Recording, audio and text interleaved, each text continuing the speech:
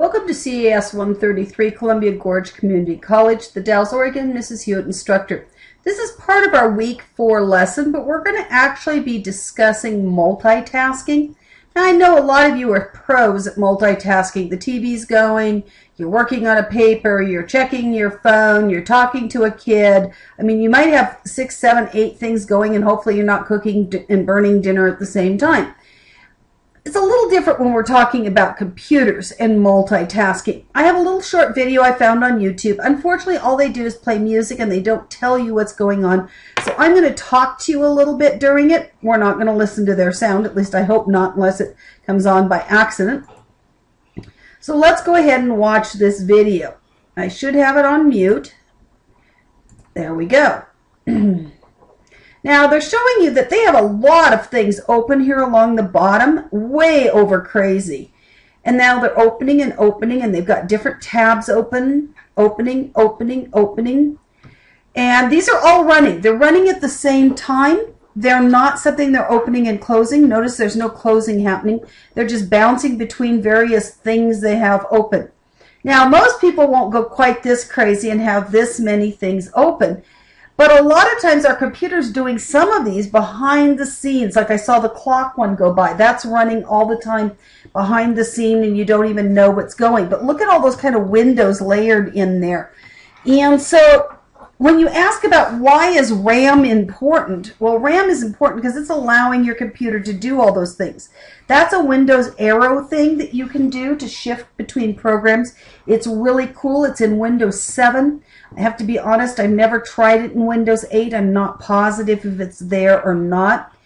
But let's talk a little bit about different types of windows. I have some windows open. I have a calculator open. I have the Paint program open. I have WordPad open. I guess I should say I've got the images open too. I've made 2 different Word documents, Word Document 1 and Word Document 2. When I click on it, it shows me which document, so I can switch between documents if I have 2 documents open. Now, this could be handy for a couple reasons. If you don't know, you can grab documents at the top and slide them around. And then you can get to the side and get that arrow so you can size them. So it's possible for me to create 2 documents literally sitting on my screen side by side. Now, there are some other ways to do it, but that's a good beginner's way to take care of that. So you can get those side by side. So if you're working on document 1 and typing here, but you need to be looking at document 2 while you're working, so you can type here, that's really handy. It's a great way to do it. Now, this doesn't have to be a Word document. It could be an image. It could be a PDF. It could be all sorts of different types of documents you might need to be looking at in that second version. Now, there's some people that actually run 2 monitors. They can run them on 2 separate screens. That's really cool. If you're set up that way, go for it. But the average user is not set up to do that. So this is kind of the next best thing. You can have an Excel document there, a PowerPoint document.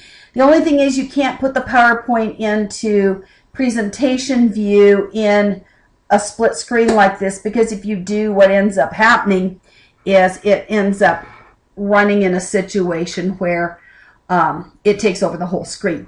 Now, under View, there are ways that you can use Microsoft to open new windows, arrange windows, split windows, lay things side by side, and then when you do things like that, you can do it, but then you have to make sure if you don't want it to scroll. I'm just rolling my mouse and notice how they both move together. If you want this one to stay still and this one to roll, then you have to worry about trying to figure out how to get, there's a place that says reset Windows position, synchro scrolling. You want to turn that off, and then basically you can scroll on one document and the other one stays still, and then you can scroll on the other document. So those are kind of cool features and can be extremely handy when you're working on a couple of different things at the same time. Now I'm going to thin this down a little bit so I don't have quite so much running. You can do, again, use this small box up here that sizes it. So now I can have both Paint and WordPad opened if I wanted to. Now I may want to change its shape a little bit. So I can reshape that box. It doesn't like being slid. I can reshape this box because some of that extra isn't even being used in that, and I can get those up here side by side. But I can also switch, if they were over the top of each other, I can also switch programs by using where they are down here. So now I can put Paint on top, or I can put WordPad on top. I can put the calculator over the top of them and put Paint back on top, WordPad, calculator.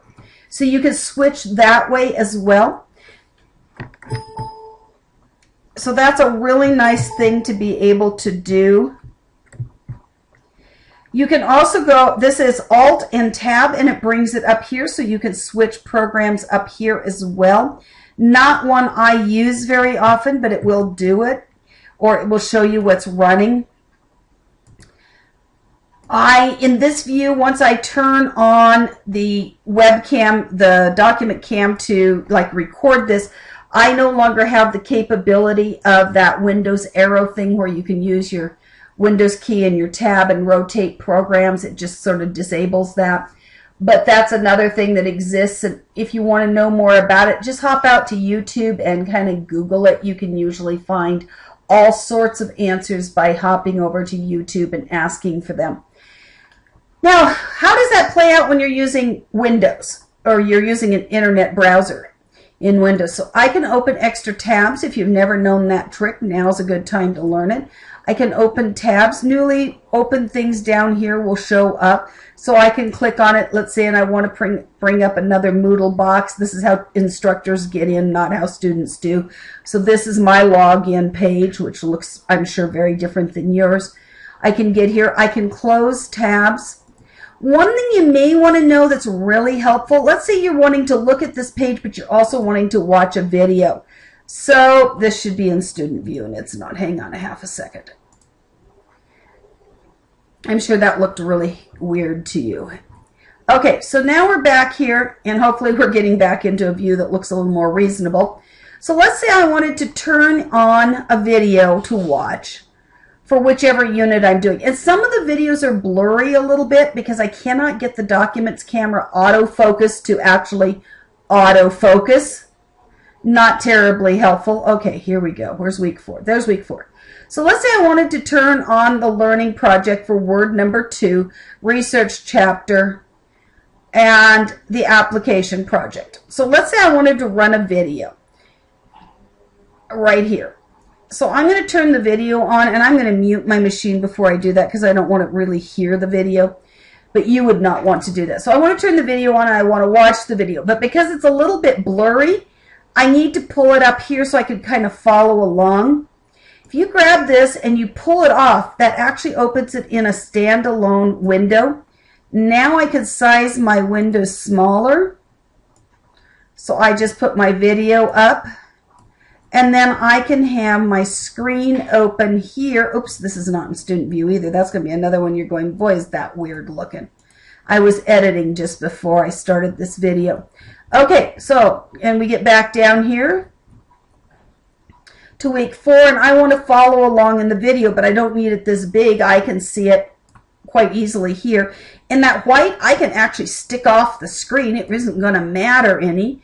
I can nudge that over a little bit, do a little cleaning up here, and then I can watch my video, and at the same time, I can scroll along over here and kind of see, oh, that's what it's talking about, or that's what it's talking about. And I can have my book out right beside me, and I can be opening my book as well, so I could flip pages with the video. Welcome and if something's a little blurry and I have like, what does that say? I've got it right here to look at. Oh, it says Word Project Tips and Tricks. So that's a really nice thing to be able to do. Document cameras are a great invention.